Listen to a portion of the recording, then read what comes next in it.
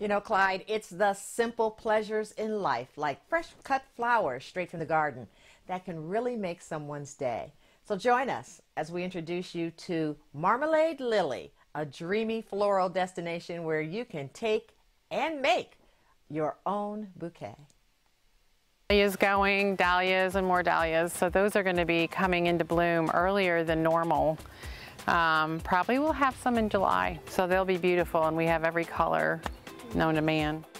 So we are a flower farm and wedding venue. We began about 7 years ago, and I've grown flowers my whole life, and this is just an offshoot of that. We do weddings here, we do grad parties, we do birthday parties, but we also provide flowers for off-site weddings. And we have U-cut events here where we open up the gardens to the public twice a week, and we provide clippers and a basket and set up tables in the garden, and people bring friends and their vases and their snacks and their drinks, and they just have a lovely time here in the gardens, enjoying the flowers and cutting our gorgeous blooms. I get most excited when I have clients who come here and they tell me your place is magical.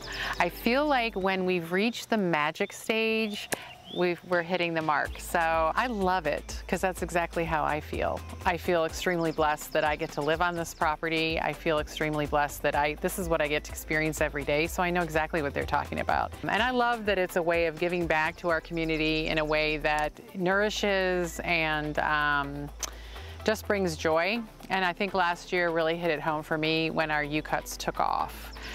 People felt comfortable coming here, distancing, and just getting a bit of their peace of mind back by cutting blooms and being with friends, even though they had to be apart, but they could still be with friends. So park your car in the back. We provide a basket and clippers. I would bring a beautiful vase, something that really brings you joy. We fill it with water. Make sure you bring some drinks and some friends and some snacks, and just make a night of it or a morning of it. You could bring a breakfast on Saturday morning and just cut your blooms and enjoy it. It's just so much fun. And even give it an arrangement to a friend. That's always a really great thing to do.